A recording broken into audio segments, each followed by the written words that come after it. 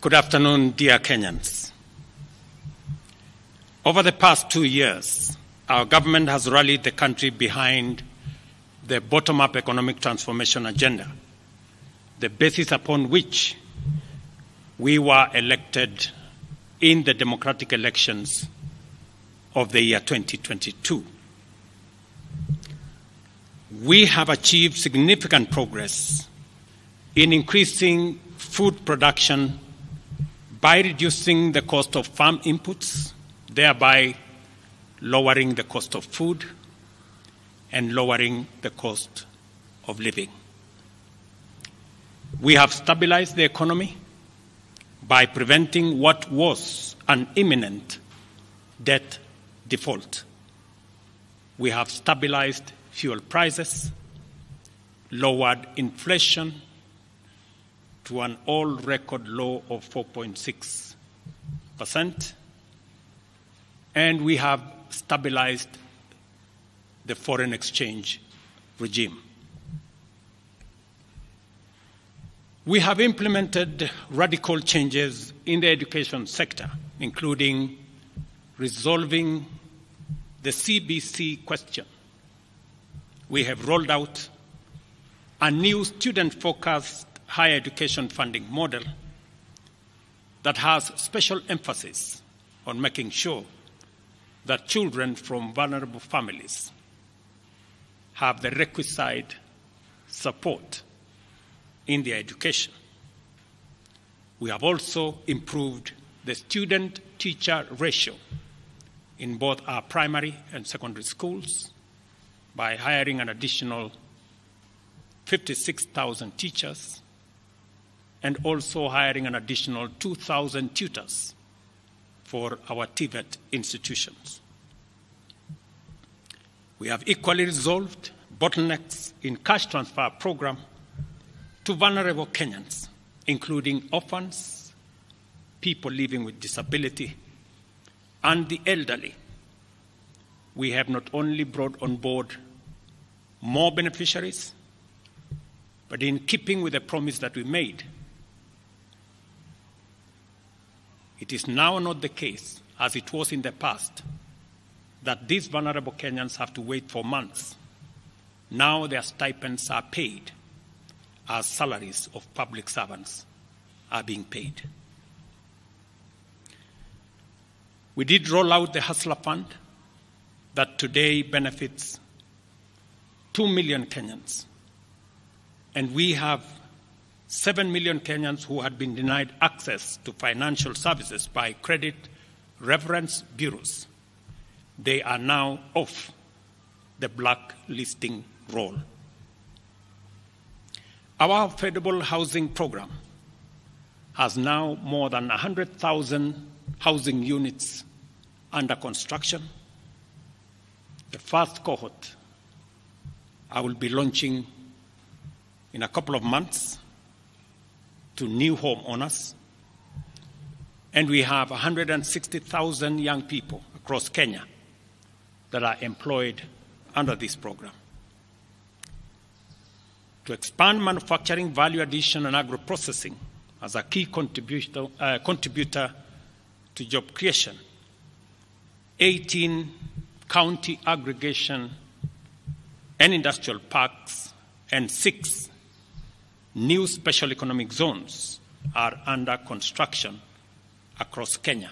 And at the same time, we have 200 fresh produce markets that are at various stages of construction to support our farmers with access to markets for their produce, in keeping with the commitment we made to our mama mbogas. To accelerate manufacturing, last year we imposed levies on importation of clinker that can be manufactured in Kenya. We made a saving of Kenya shillings 20 billion in foreign exchange as imports of clinker dropped to almost zero. We also imposed levies on imported steel billets. And today, we have 11 steel factories that 6 years ago were closed. They have started operation, hiring 16,000 Kenyans, and last year alone, we saved 120 billion shillings in foreign exchange as a result of this intervention. Our digital transformation agenda is also on course with 17,000 government services online, while we have 274 digital hubs across Kenya with 152,000 students and digital workers in our TVETs and also in digital hubs in different parts, up and running and giving young people an income. Our universal health coverage plan has already onboarded 107 community health promoters, and the process of registration for our social health insurance fund is ongoing, on its way to launch on the new date of 1st of October 2024 that will make it possible for every Kenyan to have a health insurance and for those suffering from critical illnesses to have access to the critical illness fund, making it possible for every Kenyan to have access to treatment without the burden of having to fund it. On the measures I announced last week, barring state and public officers from engaging in harambes, I want to inform the country that the Public Fundraising Appeals Bill is now ready for publication tomorrow. However, even with the progress we have made, I am acutely aware that the people of Kenya have very high expectations of me.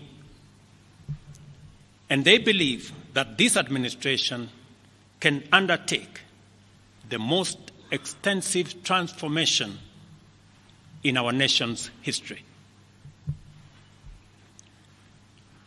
Recent events that necessitated the withdrawal of the finance bill, which will require a review and reorganization of our budget and fiscal management, have brought us to an inflection point. Upon reflection, listening keenly to what the people of Kenya have said, and after a holistic appraisal of the performance of my cabinet and its achievements and challenges, I have today, in line with the powers given to me by Article 1521 and 1525B of the Constitution and Sections 12 of the Office of the Attorney General's Act, decided to dismiss with immediate effect all the Cabinet Secretaries and Attorney General of the Republic of Kenya, of the Cabinet of Kenya, except the Prime Cabinet Secretary and Cabinet Secretary for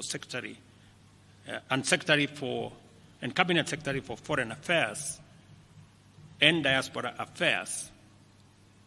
And of course, the Office of the Deputy President is not affected in any way.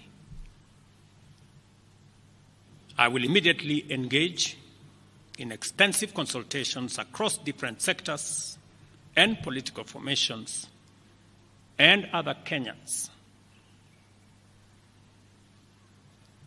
both in public and private, with the aim of setting up a broad-based government that will assist me in accelerating and expediting the necessary, urgent, and irreversible implementation of the program that we have including other radical measures and programs to deal with the burden of debt, to explore raising domestic resources and revenues, expanding job opportunities,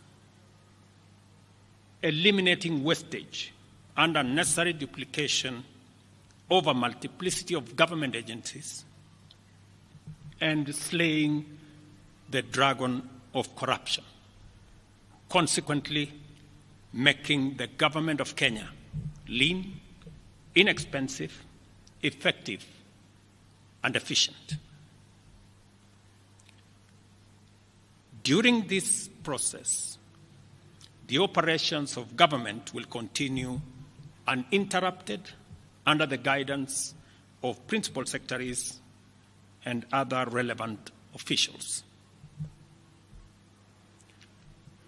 I will be announcing additional measures and steps in due course.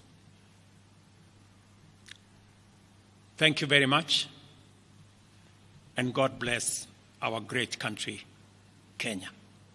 Asanteni sana.